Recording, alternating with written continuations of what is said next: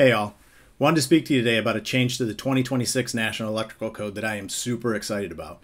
And I know that probably seems a little weird to be excited about a code change. Being an electrician for the last 30 years, typically the code changes that come out might make me a little frustrated until I fully understood what the intent was. But this one, the intent is clearly to keep workers like yourself more safe, and I think that's crucial. And it's around arc flash stickers. So these arc flash labels, in the 2026 NEC, we have some changes here that are going to be crucial to helping you stay safe. Let's take a look. So 110.16 is the area that we're talking about. And with this section, there's a few changes that were made. Some of them here are highlighted, of course, as they typically are. But I want to pull up the 2023 text in the reference panel here just to take a look at what else has changed that you can't quite see here because there's some words that are missing. So if we go to 110.16b in the 2026 NEC, and we're talking about here other than dwelling units, so we're talking commercial and industrial applications, but arc flash labels had to, in the 2023 NEC, if we look over here, they had to be applied to service equipment and feeder supplied equipment rated 1,000 amps or more. So that 1,000 amps threshold was a big piece to this because any equipment that was smaller than that did not require that arc flash label. Now if we move over to the 2026 language in the middle of the screen, we don't see anything around 1,000 amps. So essentially that threshold's been removed. And now we have all equipment that's service equipment or feeder supplied equipment. And then we have some examples here such as switchboard, switchgear, enclosed panel boards, industrial control panels, meter socket enclosures, and motor control centers. So those are just examples of what we're talking about here, but they have to have these arc flash labels. And arc flash labels previously needed to be in accordance with applicable industry practice, but there was no specific criteria listed in the 2023 language you see on the right. In the 2026, we see that we now have list items. And these list items are important because they're telling us specifically what has to be on the label. So a label like this, we need to figure out, would this be adequate? Would it meet that 2026 NEC criteria? So let's come back to that in a minute. So what we specifically have to have on the label is nominal system voltage, arc flash boundary, available incident energy, or minimum required level of personal protective equipment. Now I want to emphasize that line because that's a big or. So when we talk about that line, it has to be either the incident energy listed on the label, or it can tell you what the minimum level of PPE that's required is, but it can't give you both. And that goes back to a requirement in NFPA 70E. That's how it's stated within that. And then the last item is the date the assessment was completed.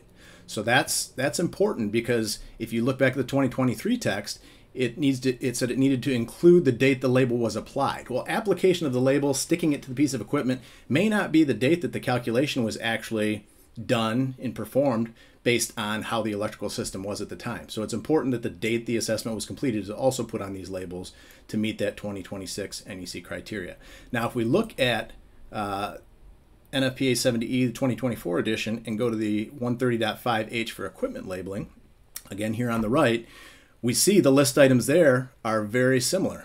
We got nominal system voltage, arc flash boundary, at least one of the following, and now we see the incident energy here, and if we go down, we see the arc flash PPE category. So we have those two options that we can do, but it has to be one or the other, and that goes back into 130.5F, where it specifically states that one of the following methods shall be used to select arc flash PPE, either the incident energy method or the arc flash PPE method.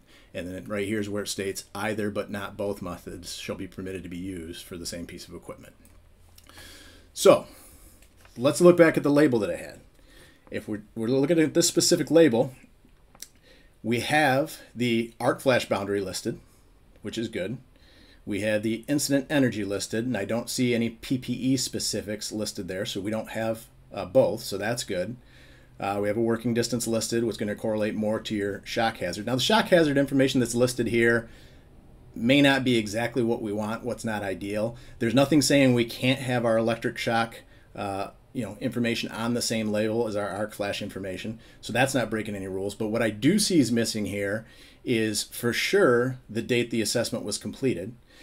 And we don't specific, even though the shock hazard exposure says 480 volts, we can assume that that's the nominal system voltage, but to be a little more clear and to meet that requirement around the 2026 NEC change, I would say that there should be a line item that says nominal system voltage, and if that is 480, listed as such. So this particular label wouldn't meet the requirements of 110.16 in the 2026 NEC. Now, I know that the reality is, the 2026 NEC may take a little time before enforcement starts taking place. I think typically Massachusetts starts year one, so it would be January 1st, 2026, where they start enforcing it.